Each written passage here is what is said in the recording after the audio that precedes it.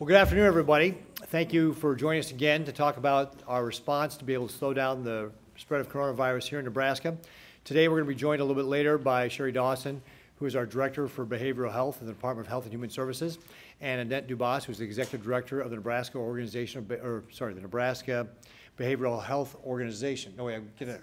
Association, the Nebraska Association of Behavioral Health Organizations. There we go. Sorry, and a former senator. So familiar to the building. Before we get kicked off there, I just want to, again, as always, remind people about we're on day 8 of our 21 days to stay home and stay healthy.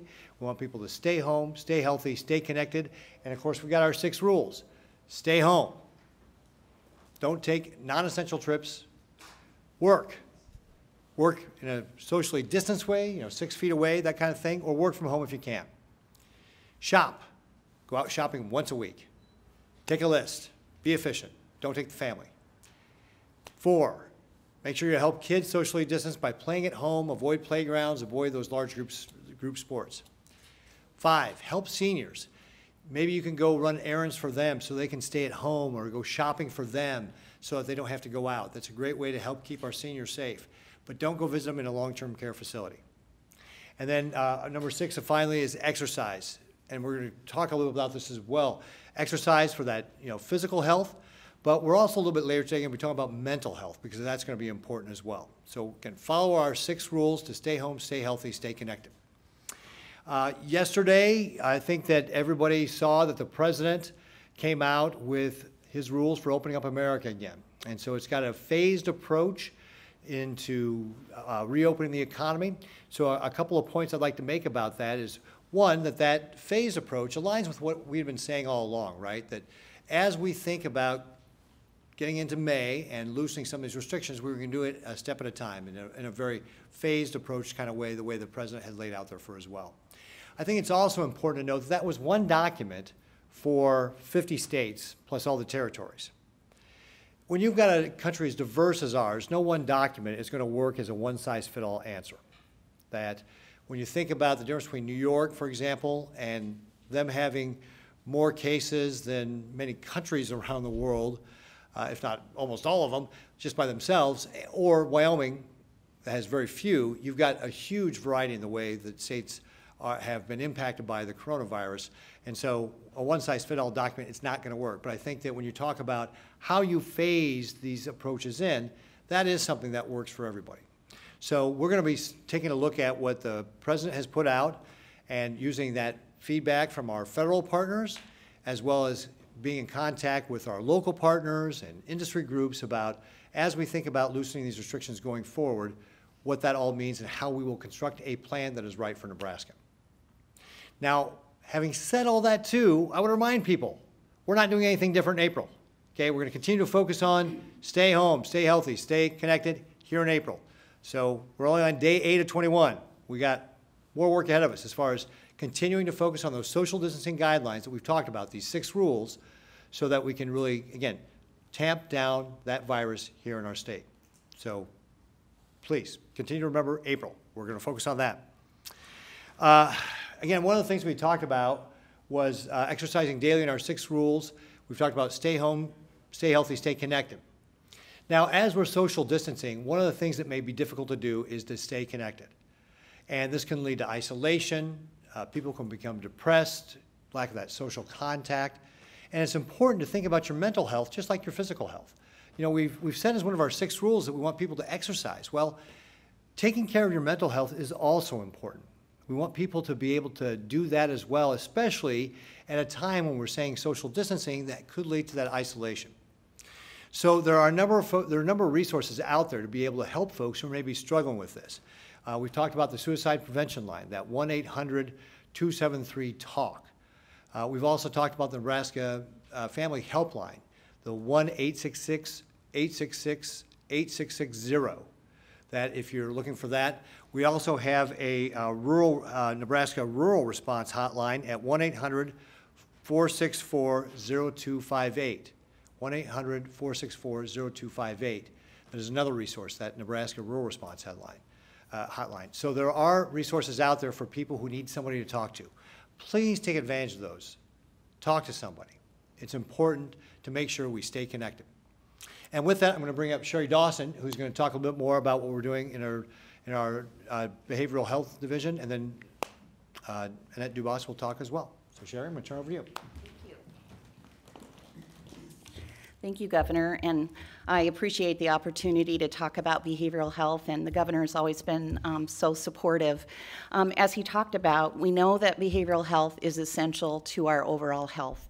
And at this time when we're experiencing the isolation and economic challenges, we are going to experience increased anxiety, depression, and other challenges to our mental health.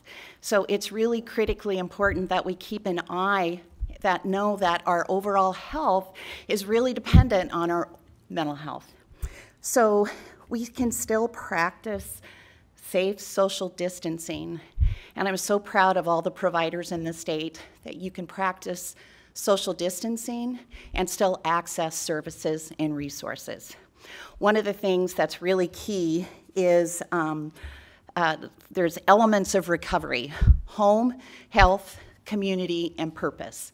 And one of the biggest key tenets for recovery is community or social connectedness. So we can only do what each of us can control. And so I'm going to ask you to practice safe social distancing, but stay connected. We have so many people in our lives. We have peers, we have friends, we have people we go to church with, we have our neighbors, people in our community, and we always have providers and hotlines and helplines. Stay connected, but try and go about that connectedness in the normal spirit of your day. That will really decrease that isolation. So I know people have been reminded to eat healthy, to sleep. The governor has done that in many of these updates, but it's also important that we stay connected. Email, phone, Zoom, Skype. I've heard of children and families doing screen high fives because they can't do hugs, virtual coffee hours. I've heard there's virtual happy hours in Nebraska too. Virtual dinners. Just stay connected and have some fun. It will really help your overall mental health. And build a routine. We know that any time we can keep the familiar in a time of uncertainty, it's going to serve our mental health the best way possible. So continue to try and have a routine.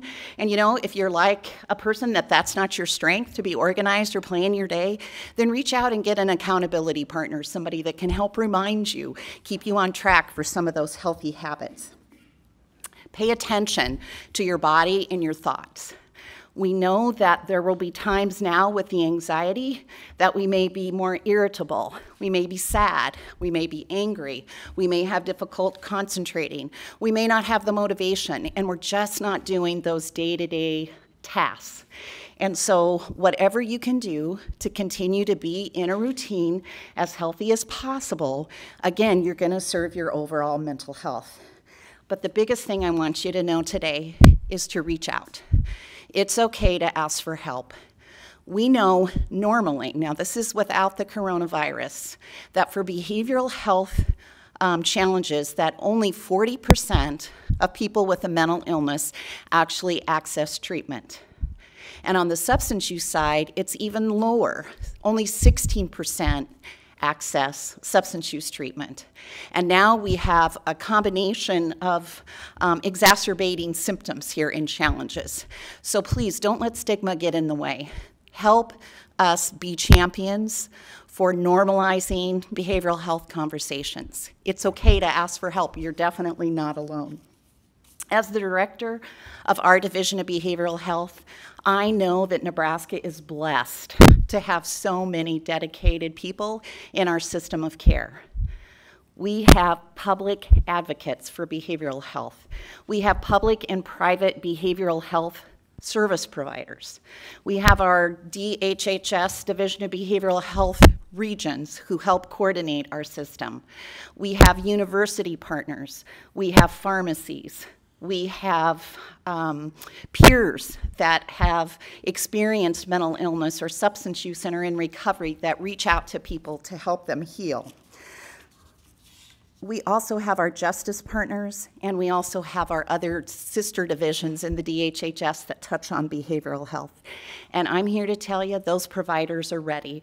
And I'm excited for Annette to talk a little bit about the innovative things that they're providing. Our behavioral health key partners meet together on a call every week. We talk together about questions, concerns, and share resources, information. We have a frequently asked questions document that continues to get updated. We're taking this new road together, and we need to navigate it together. And one of the things that I think is really important to know is that we also have to take care of those who are caring for others.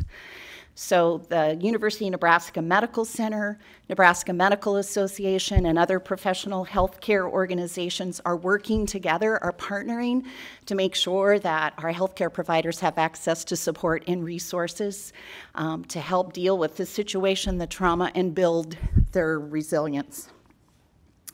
We have an emergency system. The governor talked about our emergency lines. Please don't hesitate. There's no silly question. Just, it's okay to ask for help.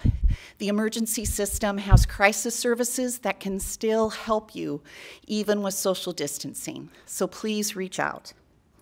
I'm happy to announce today, because our great behavioral health providers are continuing their daily business, that the Department of Health and Human Services and a partner, Community Alliance in Omaha, has received notice of a 5-year grant, $2 million per year. It's a federal grant from the Substance Abuse Mental Health Service Administration, and it will help develop a model and evidence-based practices to fully integrate behavioral health. So mental health, substance use disorder, recovery, and physical health illnesses. And this won't just be for Community Alliance. When we built the grant together, we made it so those lessons learned can benefit the entire state. So both our rural and urban partners will benefit. So you know my message today. There is no health without behavioral health, and it's okay to ask for help. These are really challenging times, and I want you to reach out. And please take care of each other. You might just be the difference to helping someone on their way to mental health and well-being.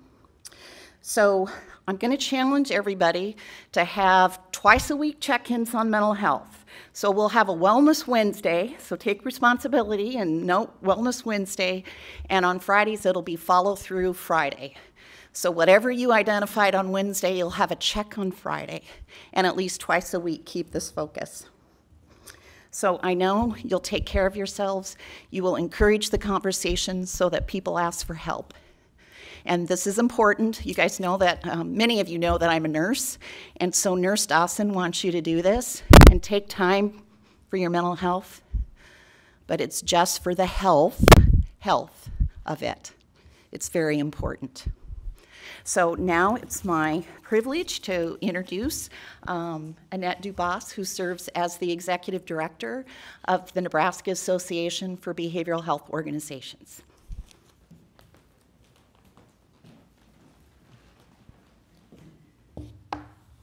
Thank you, Sherry, and thank you, Governor, for giving me the opportunity to speak to the public today about behavioral health. I'm going to echo what Sherry just said. There is no health without behavioral health, and that is even more important now with what we're going through.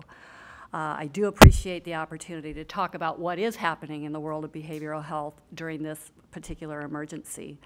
Those dealing with mental illness and addictions have just had the way they receive services turned upside down. And while social distancing does protect their physical health, it is very detrimental to their mental health. So paying attention to how they can take care of their mental health is very important. Over the course of the past year, Nebraskans have been through multiple mentally challenging events. We've had the flood, we had the canal collapse out in western Nebraska, we have the downturn in the ag economy. I'm understanding that the calls coming into the rural response hotline are competing with those calls, the number of calls that came in during the farm crisis of the 80s. I lived through that farm crisis of the 80s, and it wasn't fun, so that indicates to me that things are just as challenging now. The demand for mental health services is increasing. More people are reaching out.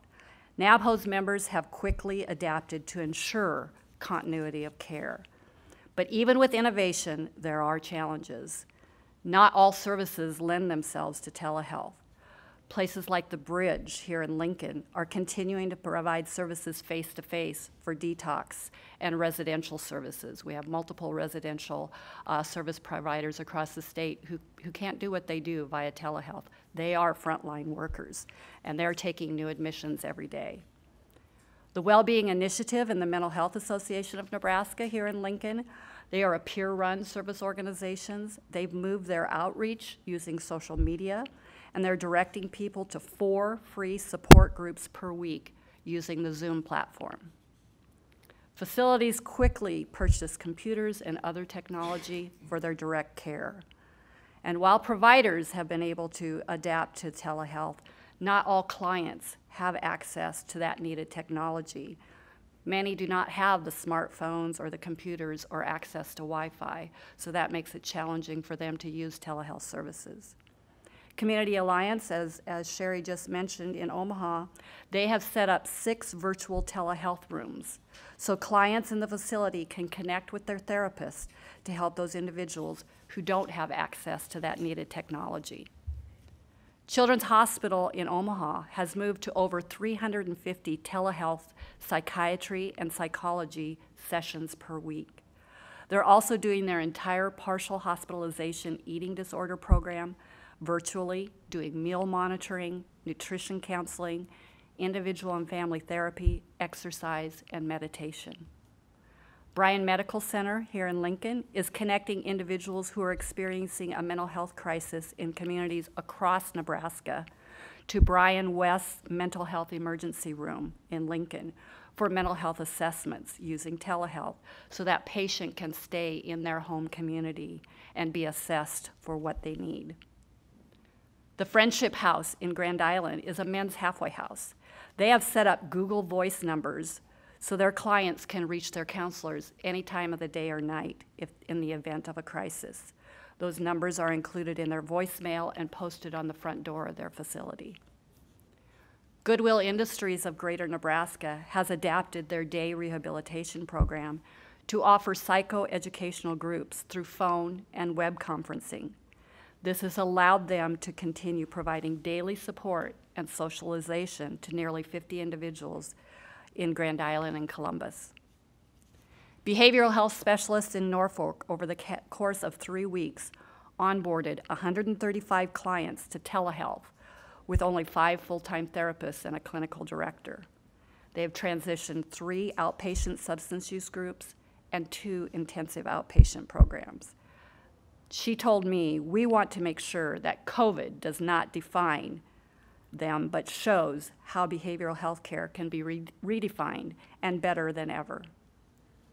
There are so many other providers across the state. When I put out the call yesterday for tell me what you're doing, I could be standing up here and with a whole long list of the things that providers are doing to make sure that their clients are being taken care of. They are working tirelessly so that their clients' behavioral health needs are met. But as Sherry also mentioned, those providers are having their mental health challenged as well. They're worried about their staff. They're worried about their clients. They're worried about funding. Seeing with this transition to telehealth and the things that are going on, they're seeing a direct impact on their revenues due to the changes in service delivery. And they know for sure that once this physical health emergency is passed, the need for mental health care will definitely increase as we deal with that aftermath. But they don't stop looking for ways to meet their clients' needs. We're supported by our regions. Those regional administrators are really have their fingers on the pulse of what's going on across our state, and I'm providing help and support for those providers as well. So again, I appreciate the opportunity to talk about the innovations and the professionalism and the compassion that providers have for their clients. We have many challenges as well, but I am confident that my members and all behavioral health providers across the state are going to rise to the challenge and make sure that their clients and anyone in need of mental health services will receive the care that they need. Thank you. Great, thank you very much, Annette, appreciate it. And again, I think it's worth underscoring that mental health should be treated just the same as physical health. If you had a chronic condition like diabetes, you'd go to the doctor. Same things with mental health. If you have a mental health issue, you should go see a doctor, talk to somebody. It's about making sure that the complete person is being healthy here, and so I appreciate the comments about making sure that once we get past the physical health crisis here, we're also paying attention to the mental health that is going to be impacted by this as well. So thank you very much for being here today, and for all that your providers do to be able to help make sure we're taking care of the mental health of Nebraskans. Okay. And so, we have, let's see, oops. I think we had a couple other things to be able to talk about as well. One of them has to do with the PPP. That's the program the Small Business Administration put out to be able to make sure that small businesses would be able to get a loan to keep people on their payroll. It's called the Payroll Protection Program. And we had some folks up here earlier from the Small Business Administration. Leon Mylobar, for example, was here. Jeff Kanger was here talking from First State Bank, was talking about what they were doing to be able to provide those loans to our small businesses and really how they were working around the clock. And just put this in perspective, the Small Business Administration in 14 days put out more loans than they had done in the previous 14 years. It really was a tremendous effort by the Small Business Administration and our community bankers here in Nebraska. We've got 160 banks, and they all worked around the clock to be able to make sure that they could get those loans out. I mean, we heard before about the bankers who were getting up early in the morning to be able to access the system because you had to apply online, and that system was getting bogged down with all the traffic that was going on from all around the nation. They were staying late at night to be able to do that. They had great relationships. I know that my Director of Economic Development, Tony Goins, was on the phone sometimes at 1 in the morning trying to answer people's questions. Tony and Leon both gave out their cell phone numbers to people to be able to call up and ask for questions. And all that hard work paid off in that we have the highest percentage of payroll being covered under that PPP program of any state in the country. There's a Bloomberg article out today that shows that Nebraska had 75% of its payroll, the highest in the nation. You saw a lot of the Midwest states do that, and I think that's a combination of a variety of factors, but one of the biggest ones was that we have community bankers who worked really, really hard to be able to serve their customers and make sure that they did everything they possibly could to get those loans applied for with the Small Business Administration. So I want to just thank again our community bankers. I want to thank the Small Business Administration, thank my Department of Economic Development, all the folks who worked really, really hard to be able to meet the needs of those small businesses and put Nebraska #1 in the nation with regard to being able to take advantage of that program and getting those small businesses the loans they need to be able to keep people on their payroll. So that's a big deal, and I really want to say thank you to all the folks who did that. Now, in a follow-on to that, part of what we're going to see is that those small businesses are going to be hiring back people to come back in, right? So now they've got their loans, they're going to be looking to be able to keep those people on board. And as part of that program, if they keep those people on board, those loans will be forgiven. So it'll turn from a loan to a grant. One of the things I want to emphasize is that when you are one of those people that the small businesses call and ask back to come back to work, that you have to go take that job.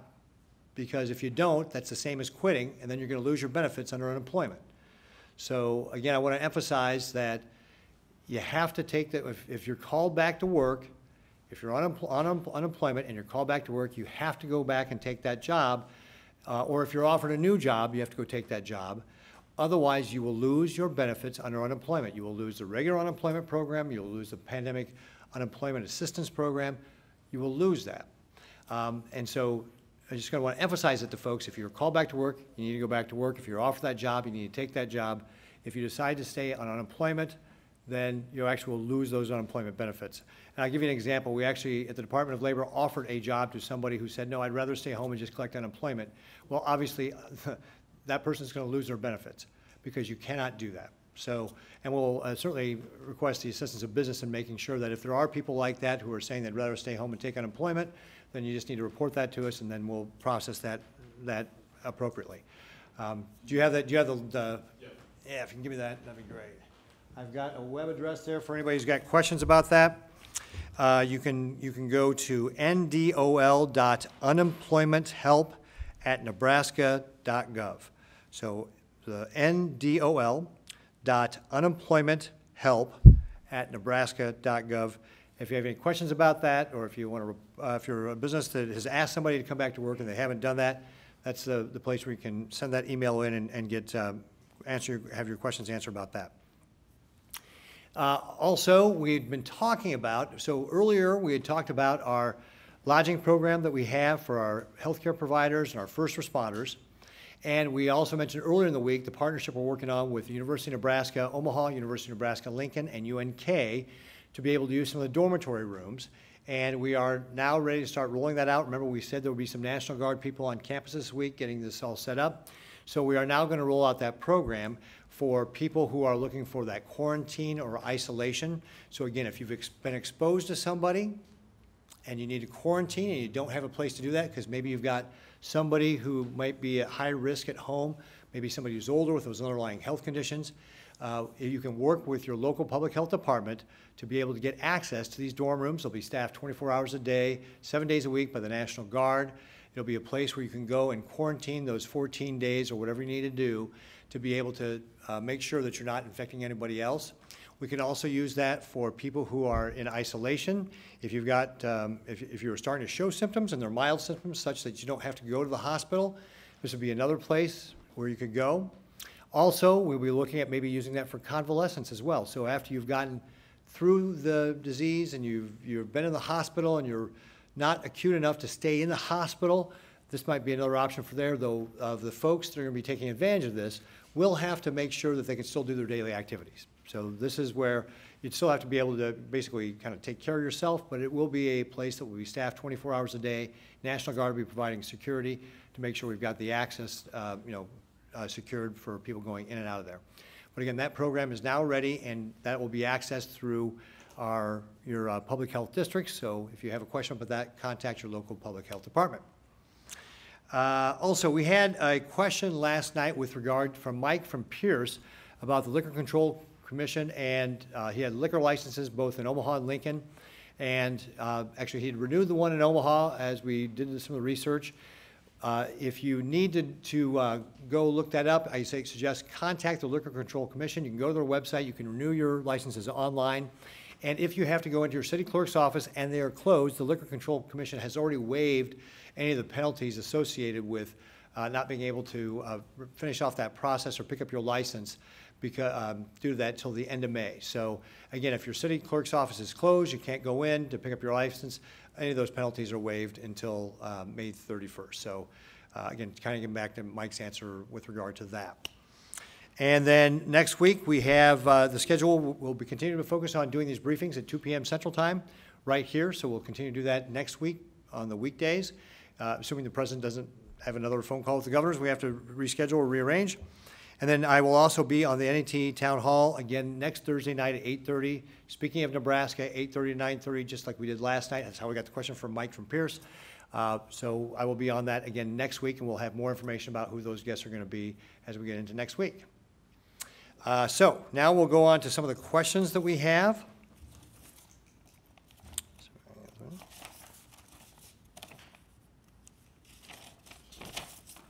Okay, from Grant Schulte, the Associated Press. What do you think of the White House reopening guidelines, specifically the emphasis on local control? How realistic is it for Nebraska? So again, I think we talked about this already. We think the phased-in approach the president was talking about is exactly what we were talking about before. We're going to put together a plan that is right for Nebraska. That may involve doing something instead of on a statewide basis, doing it regionally. Again, I think that that's one of the things the White House also talked about. It could be implemented on a state-by-state or a county-by-county process. We're definitely going to be looking at, as you recall, we rolled out our directed health measures in a phased-in way across the state. You can imagine we might do those, loosening those restrictions in the same way. Is there anything in the guidelines that you don't like? Well, again, I think the guidelines are out there for us to be able to use and incorporate in what our plan will be, and that's what we will do. Is Nebraska still on track to lift some restrictions after the end of the month? Any specifics yet on what that might look like? Again, I really want people to focus on these last couple of weeks here in April with regard to stay home, stay healthy, stay connected. We will be looking at what kind of restrictions we might loosen in May and how that will be done. But as I said, though, this will be done kind of what the White House was talking about in a phased-in, step-by-step type approach. Isn't it going to be difficult without more testing? If so, what can be done? So obviously, testing is a part of the overall program. I do want to focus people on the real key, though, here is about the healthcare system. So the whole reason we put these social distancing processes in place was to make sure we don't overwhelm the healthcare system. We want to make sure that everybody who's seeking that hospital bed, that intensive care unit bed, or that ventilator has access to one. That is the real key. Testing is a tool we use to help preserve that access to the hospital system. So it's just a tool to be able to make that happen. There's other things we think about in making it happen, or as we look at how do we make sure we don't overwhelm the healthcare system. So testing is important.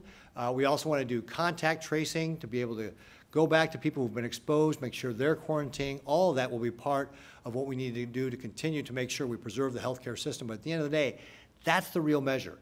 Were we able to take care of everybody who needed that hospital bed?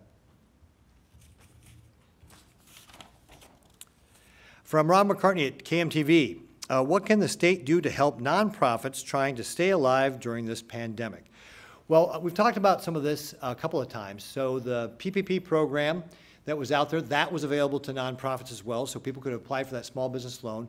There's other small business loans that are available maybe, and I'd have to get Tony Goins up here, but again, for traditionally people who would not be eligible, so that would be one of the things to talk about. I'd say talk to your banker about that.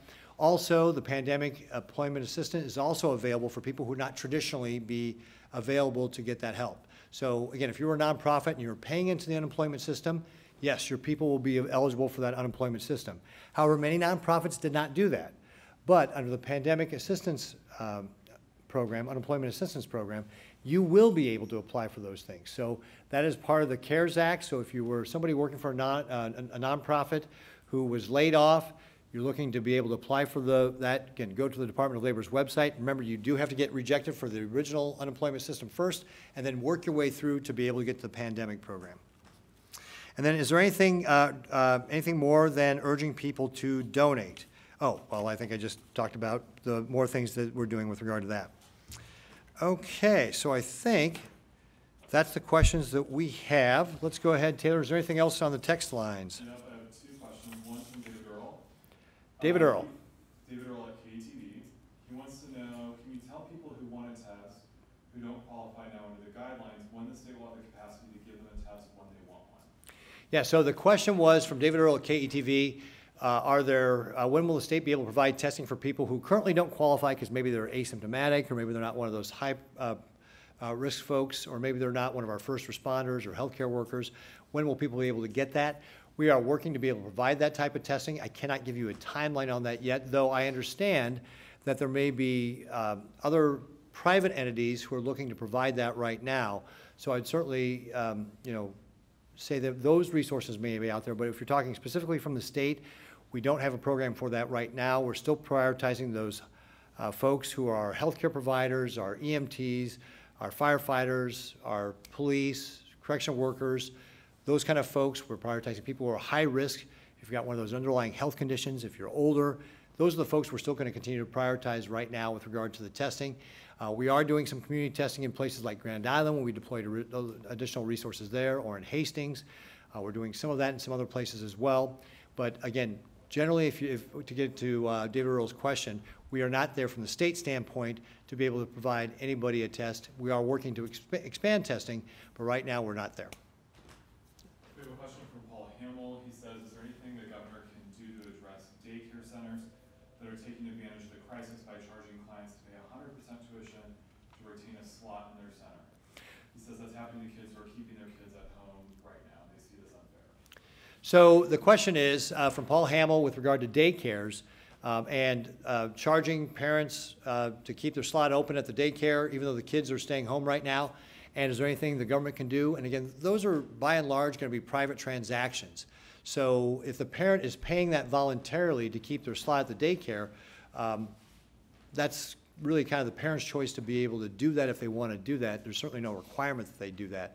Obviously, what we want to do is make sure we're looking to expand other health daycare options. That's why we've done the executive order to allow nonprofits, churches, and so forth to be able to provide more daycare options for parents to be able to take advantage of those sorts of things. So maybe one of the options for those parents who are paying to keep their slot open in a daycare is, instead of paying that, maybe they should see if there's another nonprofit around that's maybe providing that daycare.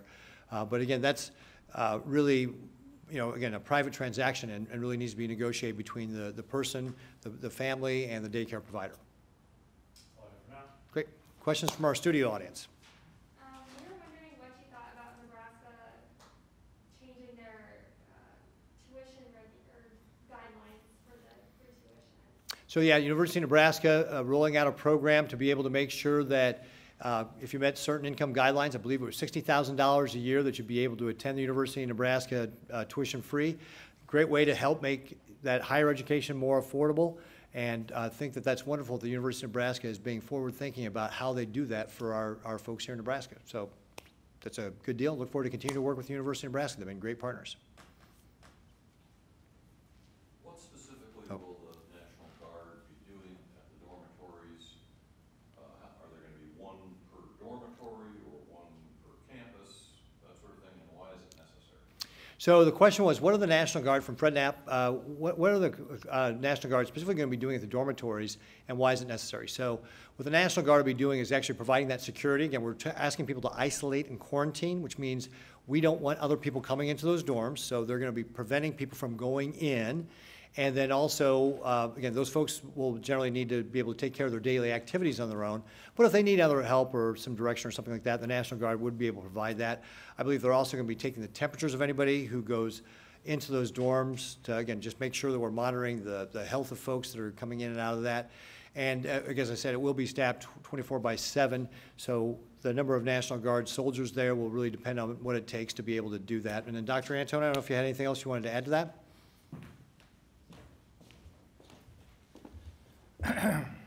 Yeah, the National Guard has been great partners with us in this situation for the dormitories. They'll actually be nurses, medical assistants, and even mid-level practitioners such as PAs and nurse practitioners on site. The mid-level practitioners will be on site during the daytime hours, and then nurses and certified medical assistants will be there 24 hours. Those are Guard members? Yes, they'll be National Guard members, and this is for the first 2 weeks and maybe even a few days longer if necessary, until we get our staffing up for basically general population, people coming in to staff those areas. There'll be a medical director in addition, and then since I'm a doctor, I'll be available too for any advice should patients specifically in isolation start feeling symptomatic so that they might need hospitalization, so we can either assess them personally or make the assessment that they need to be transferred to a hospital. So again, National Guard, great partners in this to get this rolled out. And is it starting today or? Yes, I think it starts tomorrow. A lot of those dormitories, at least ones that I've been in, have shared bathrooms, shared dining facilities. How do you separate everybody in regards to this specific? The dorm rooms that I've seen all have their own separate bathrooms, and food will be provided by the university, as well as laundry services, I think, are set up, janitorial services, and as the governor said, National Guard will provide the security. I think it's important to note, even where there's room, Dr. Antone, there'll only be one person in each room. Yes, one person each room, yes. No social gatherings. So the plan is to use a lot of the newer dorms that have the single bathroom? Yes, these are the dorm rooms that are on the Dodge Street campus. We have a question from Becca at NET. She says, can Governor Ricketts or Dr. Antone clarify and explain more about what she describes as random community testing being referenced in the press conference yesterday? So the National Guard is there now. They were there yesterday, and they're there today and again tomorrow. And they'll be obviously testing the people that are at higher risk, but they'll also be testing some of the community that are also maybe exposed. So those will all be done through the contact tracings that the public health and another epidemiologists have done. Did you want to add anything? Do you have another question for Dr. Anto? Well, Martha? I was curious as to whether you have any indication yet of what the demand may be for these dorm rooms. Whoever wants to take that. It's, I can take that, and the question was, is what do we anticipate probably the volume that we'll be getting as far as taking advantage of the quarantine and the isolation rooms at the, specifically University of Nebraska-Omaha now that we're rolling out? Well, at first when we rolled it out for the EMS and the healthcare workers, so we didn't see a lot of volume, but now we're up to, I think, 18 people taking advantage of that situation. So I think as word gets out and people know that it's available for them, I mean, obviously it's out there to protect their loved ones and their other personal contacts. And so we just thought it would be a service that'd be available to help those people that really can't self-isolate or quarantine at home. But you do need to perform your own daily activities in order to take advantage of these dorm rooms. What does that mean? That you don't need assistance bathing or feeding yourself, things that you might see a need for in like a skilled nursing facility or a long-term care facility. And we're working on areas for that too. And what's the capacity? You have 18 now, you can take up to? Well, there's 18 people that took advantage of the healthcare worker situation. I think we have the capability of 200 rooms at UNO, I'm pretty sure.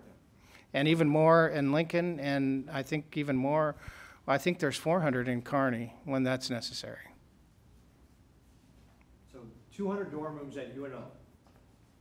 And 400 in Kearney and how many in Lincoln? I think it's even up to 600 if necessary.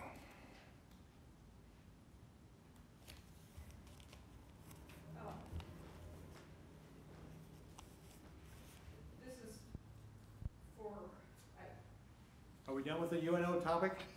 The dorm room topic? Okay, so thank you, Dr. Anto. Actually, I'm going to go to Lee, and then I'll come back to you, Martha. Lee? In regards to the SBA program that you talked about the numbers and how we rank #1, can you kind of talk about what that looks like for these companies? We know it's a payroll benefit, but is this more rural, more Lincoln, Omaha? Where are we talking that this money is rolled out? You know, I don't have the data. The question was, how does this look like in the state of Nebraska overall? Is it more rural, more urban? I don't have the answers to that as to where those, I can tell you it was 18,565 loans, over $2.7 billion. But where that all goes, I couldn't tell you right off the hand. Maybe, Taylor, we can see. I'm not sure that data is out there, but we can try and look it up and find out. In regards to that amount, you said that's #1 in terms of the entire country, that amount of money? Well, no, so that's more greater than the dollar amount. The 2.7 billion is greater than some states like Utah or Oregon, but on a percentage of payroll covered, that's where we're #1. So it's a percentage of payroll that we're talking about covering. We're covering about 75% of the payroll, and that's more than any other state. So if you think about some of the other states like California, they were at 24%. I think Maine was like at 63%. A lot of the Midwestern states, though, did very well in applying for those loans and getting a significant portion of their payroll covered by it. Martha. and following up on that, the program has run out of money.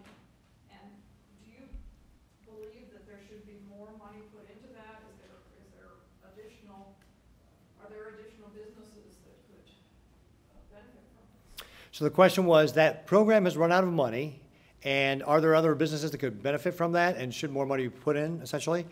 And with regard to that, I would actually defer to Congress on that. I have not followed up with how they did the determination of how much money to put in that in the first place, and whether or not I'm sure there's probably still demand out there. I just don't know how much that demand would be. And so I'd really defer that question to Congress, because that was a thorough program. But I do, again, want to compliment our bankers here in the state, because even though it's a federal program, it gets implemented through our community banks, and they did a fantastic job of really working hard to make sure we could take advantage of that program to get that money into the hands of our small businesses here in Nebraska. On the unemployment topic, there was talk about that $600 relief, some sort. Is there any update or where that has gotten to? So is Commissioner Albin still out there? Oh, Commissioner Albin's right here. Taylor, do you want to come up and talk about that with regard to the pandemic employment assistance? Sure.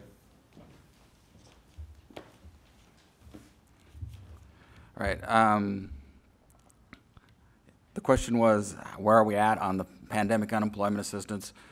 By the federal law, the first week that it was effective for started March 29th, I'm sorry.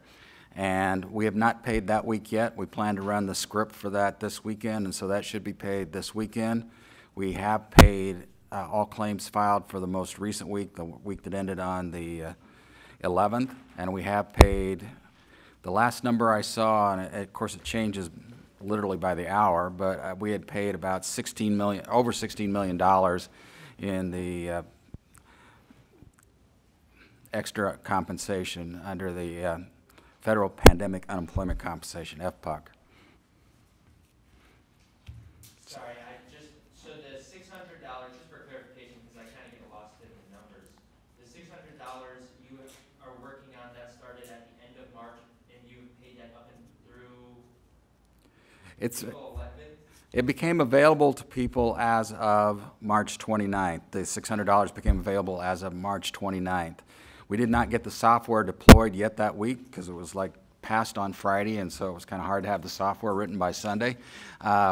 We did pay for the following week along with the regular claim, so we paid that entire week, and then we'll run the script this weekend to catch up. When you say run the script, John, maybe you can explain what that means. A script is basically the computer runs against all the people who claimed during that week that ended on the 4th, and they would software program, yes. And so we'll run that software run, and they'll get paid this weekend. And then, of course, going forward, it's automatic with everybody who files. And that's the way it was for the people who filed this week, or this last week that ended on the 11th. When they filed, they didn't have to do anything additional to get the $600. We just automatically added it to their regular state claim.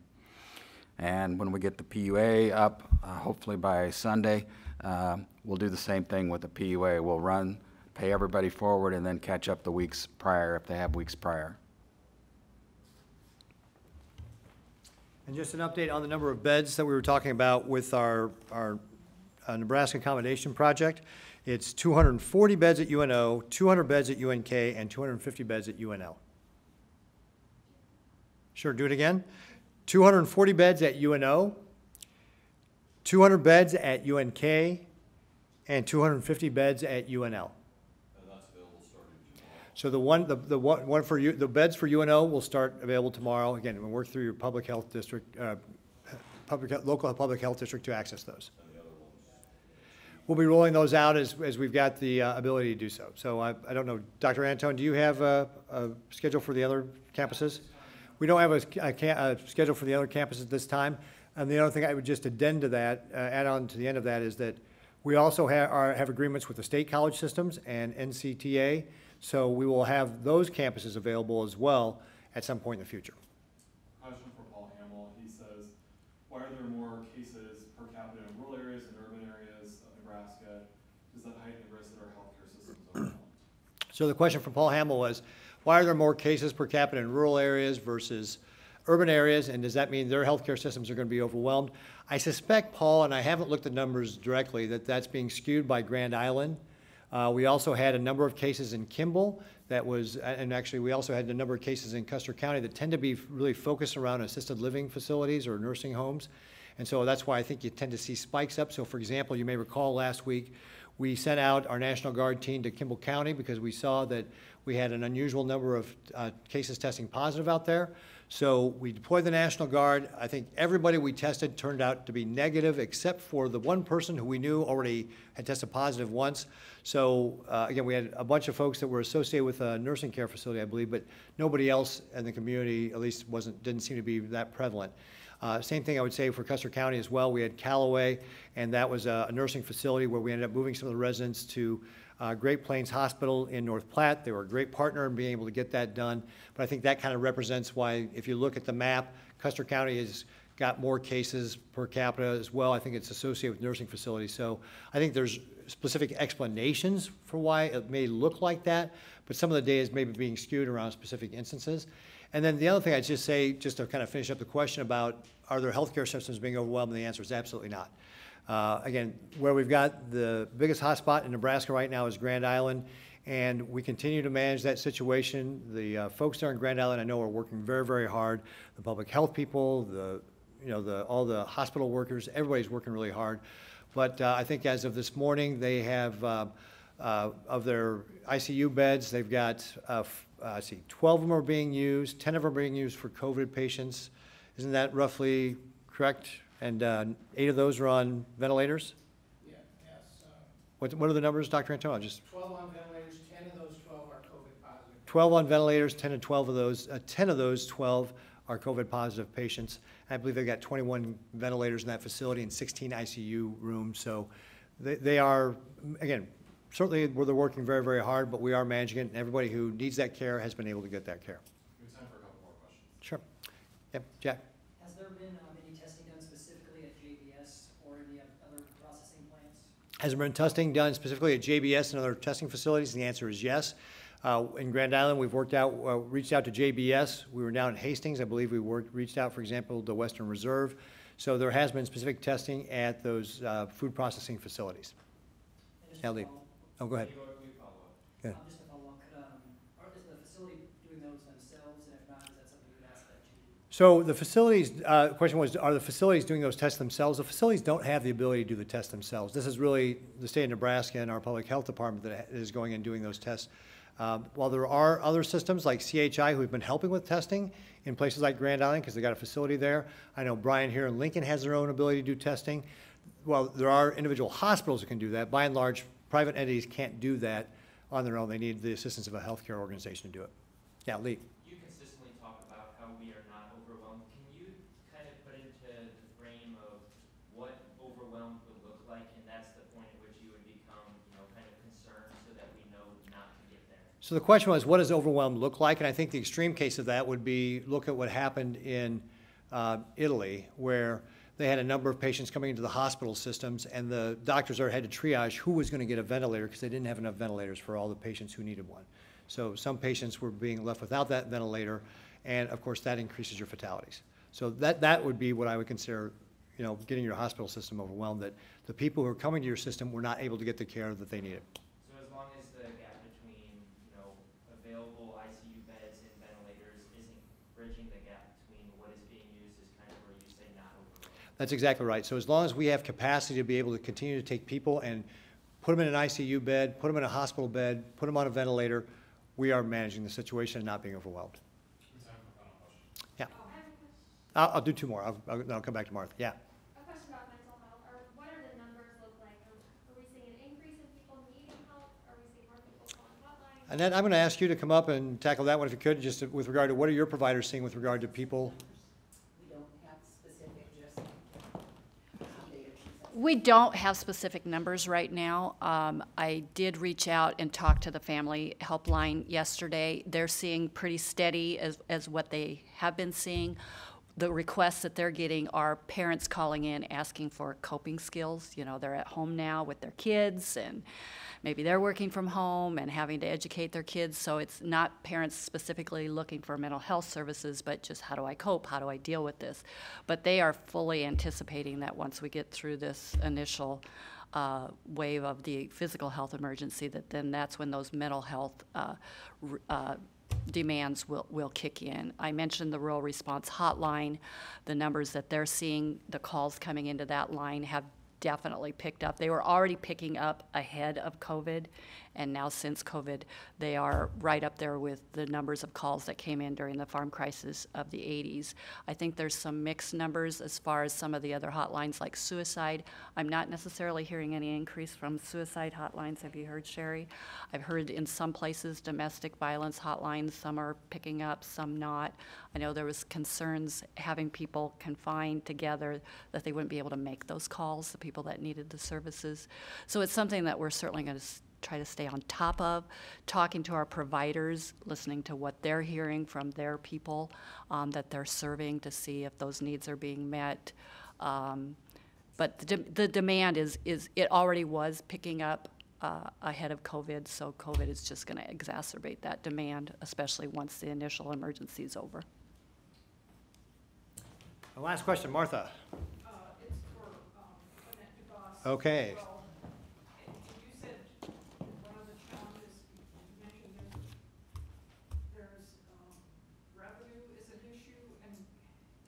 because the telehealth is not being reimbursed, or what's the?